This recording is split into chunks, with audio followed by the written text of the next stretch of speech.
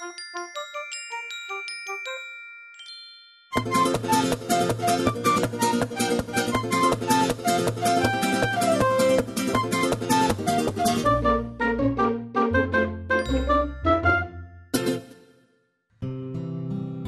dia passejava per Argentona quan de sobte vaig sentir cantar un ocell.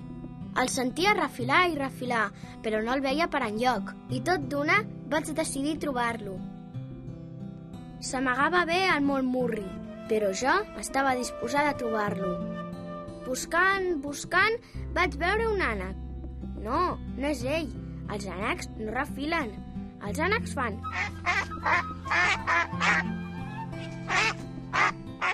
No, i aquest tampoc. Això és una llama, un animal que viu al Perú, que és un país que és molt lluny d'aquí, que s'ha perdut. Renoi, un brau.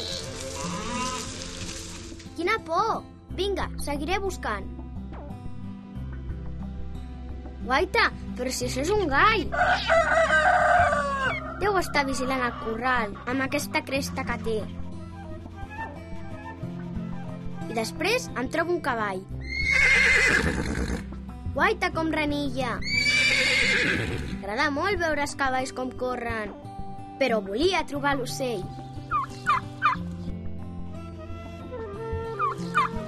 I això és un paó amb les ales obertes. Són macos, oi, aquests animalons?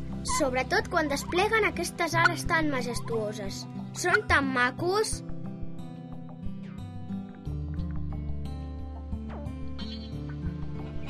Vaja, si aquest animaló és una gallina!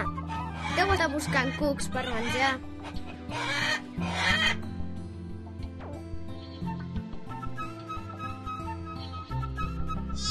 Guaita, si això sembla un ramat d'ovelles i van acompanyades del pastor. Esclar, potser hi ha un llop a prop.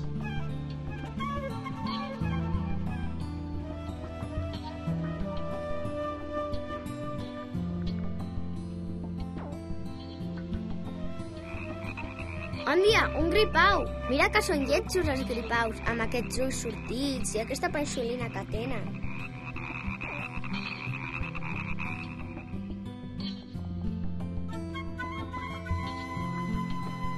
Ui, un drac! Anem amb compte, que els dracs treuen foc per la boca! Després de buscar una bona estona, per fi el vaig trobar amagat entre dos enormes càntirs.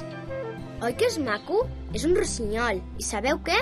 Doncs que aquest rossinyol i tots els animals que hem vist tenen la panxa plena d'aigua, perquè tots aquests animals són càntirs. Ja és meu!